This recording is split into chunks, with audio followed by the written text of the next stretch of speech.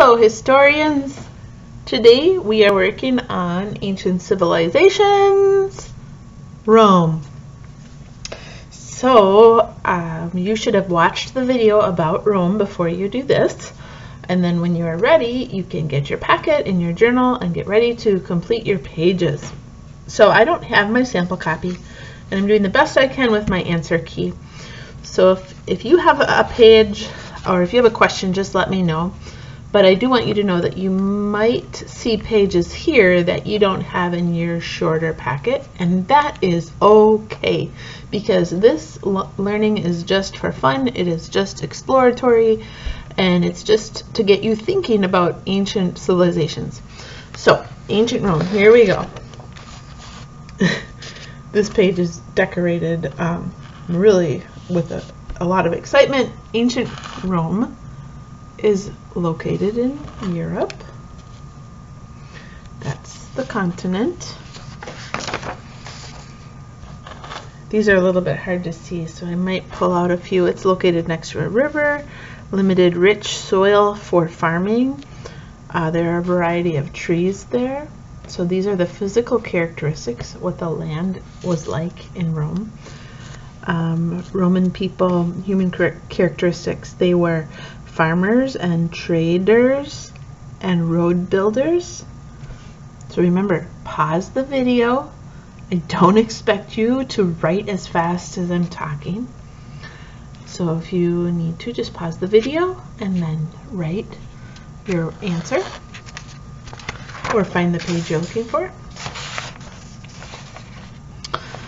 Okay, let's see what else we know about Rome.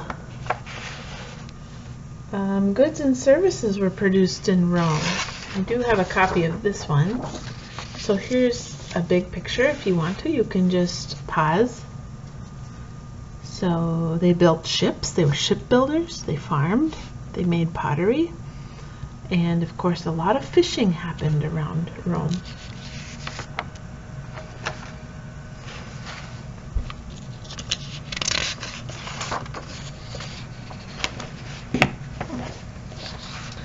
I don't think I gave you this page, so we're not going to worry about that. It's more about government.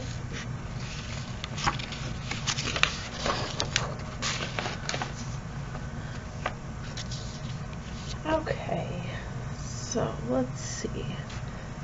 Architecture and the arts. I'm pretty sure I didn't include the arts in your packet, but if I did, it mentions mosaics, paintings, and sculptures. We can still see how the ancient Romans, or what they viewed as beautiful and how they created art. We can still study that today. Alright, so I do have these. I'll pull these out in a different way. These are the fold the flap pages, and here's one of them that you probably will be looking for. The Colosseum is ancient Roman architecture that is well known. It could seat 50,000 people, and it was built by Emperor Vespasian. It took 8 years to build it. People watched the gladiators fight there, and it is a giant amphitheater in the center of Rome. There you go. I know you saw that in the video. Here's another page that you have. These were a really important invention. The aqueducts, they brought drinking water to the Romans. It was a water channel built to move water.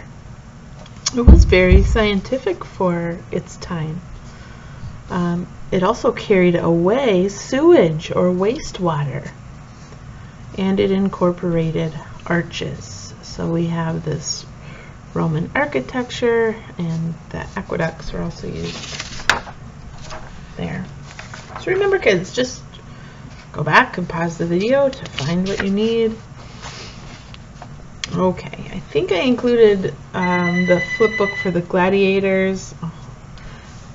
So there's some quick answers.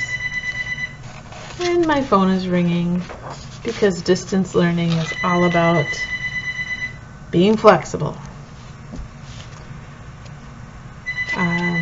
This page is the gods and goddesses.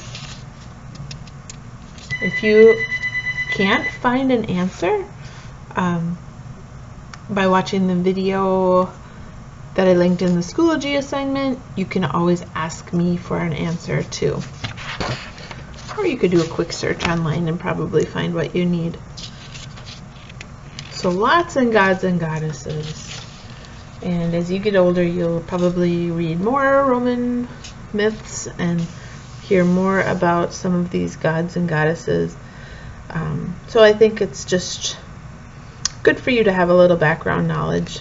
And it just is a good reminder that these were gods of stone and wood and idols and myth. But our God is the living God. And I don't think I gave you this page, so that should do it. I hope you enjoy learning about ancient history and these ancient civilizations of Rome, of Greece, China, and Egypt. Have a great day, kids.